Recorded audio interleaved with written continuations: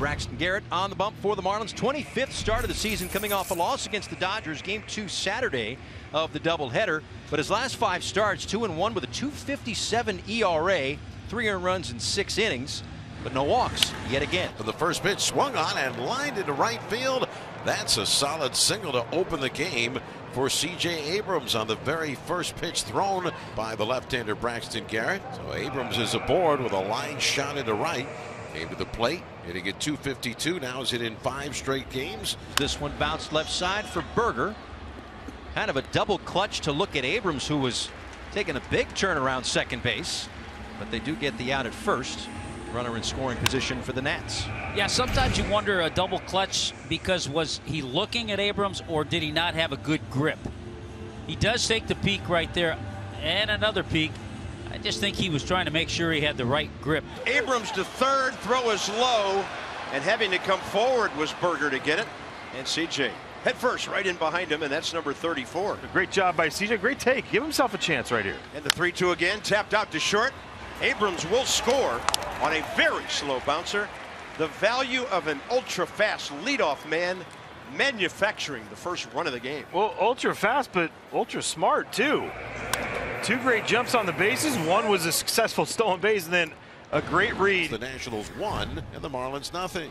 Yoanna Doan, 3rd career start against Miami, trying to beat them for the first time. Yeah, 4th start coming off the one just the other day with the 4-inning appearance. And a towering fly ball, short left field. So each leadoff guy swinging first pitch, and it turned out a lot better for the man who just caught that one. Jorge Soler, the batter. Soler, high fly ball, shallow center, long run in. Who's it going to be? It's going to be nobody as it drops in. Soler on his way to second base. Paul and Thomas both near it, and now Thomas is down in center field. Both outfielders are terrific outfielders. Lane Thomas in right field. Both were converging on that ball, and it looked and appeared as if both could have made the catch. So many times in the outfield, when 2 players are calling at the same time, it's really hard to tell. That's why you have to take a little bit of a peek, a little peripheral vision. They're both calling. They both have a chance. Ooh. And then Thomas pulls off and catches a piece of call right here. They're both calling for it. You have to have a little peripheral vision, and out of the corner of the eye, you have to look at that other outfielder. And the bottom line in that case, the center fielder is the captain. He takes charge. When in doubt, let the center fielder catch it. In the air to left, Demaro Vargas makes the catch, and Soler has to go back to second base. Here's an example of that high fastball where pitchers have been trying to work Luis Arraez. A little bit under. A high pop left side for Abrams, and that's out number 3. Marlins strand 1-0. There's Ildemaro Vargas, the left fielder. Into left, De La Cruz sliding catch for the 3rd out. A lot of good defense behind Braxton Garrett tonight.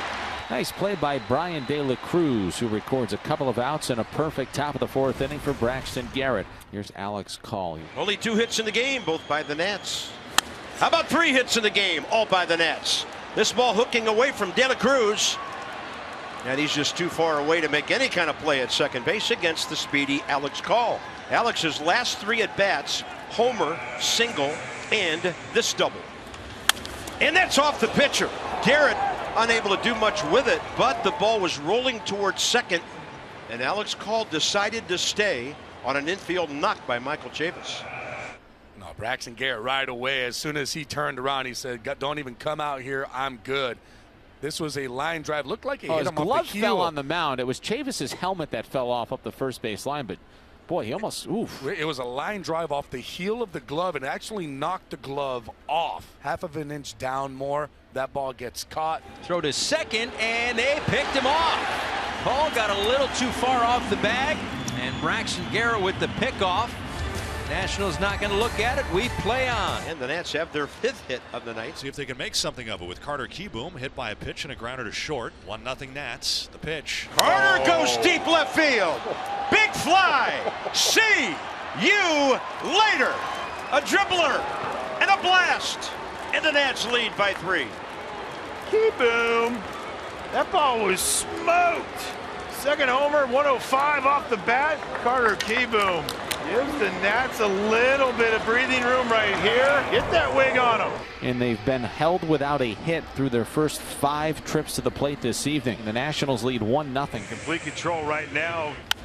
Up the middle and through. We'll see how they score that one.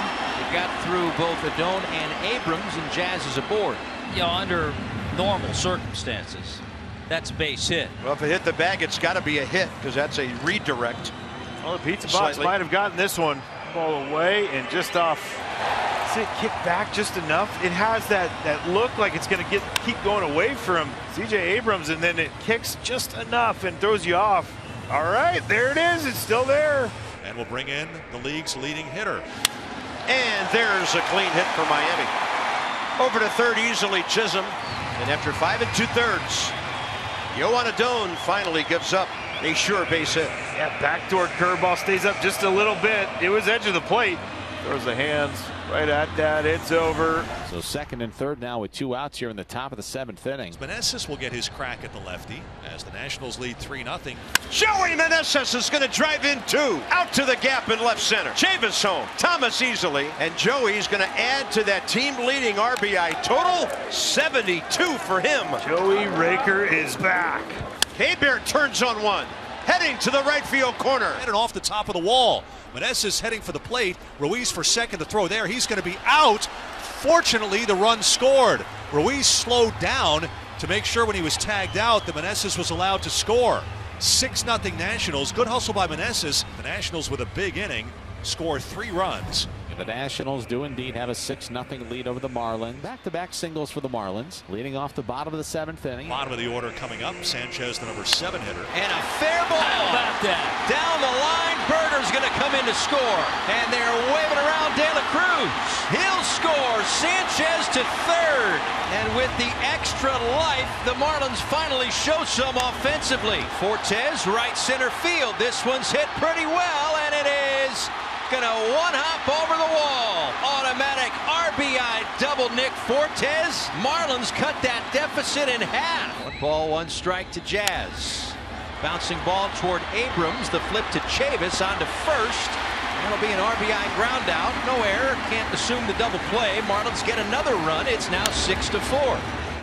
Would have been tough to turn because Chavis had momentum going the other way, plus he had the speed of Jazz. We go to the 8th inning. The Nationals lead the Marlins 6-4. 2 consecutive hits for the Nats. Alex Call will be the batter. That's up the middle from Alex Call. Here comes Vargas. So the Nats get one of those runs back. It's 7-4. There you go. Keep it moving. Bottom of the 9th inning here in Miami. And Under Harvey is on to pitch. A chance to close tonight. And now the Marlins are down to their final out here tonight. That'll bring up John Birdie. And to the right side. Chavis has it. They did it. So do the Nats. They have finally beaten the Miami Marlins this year. So the struggles continue for the Marlins. The good times keep rolling for the Nats. Now 15-7 in August and 24-15 in the second half.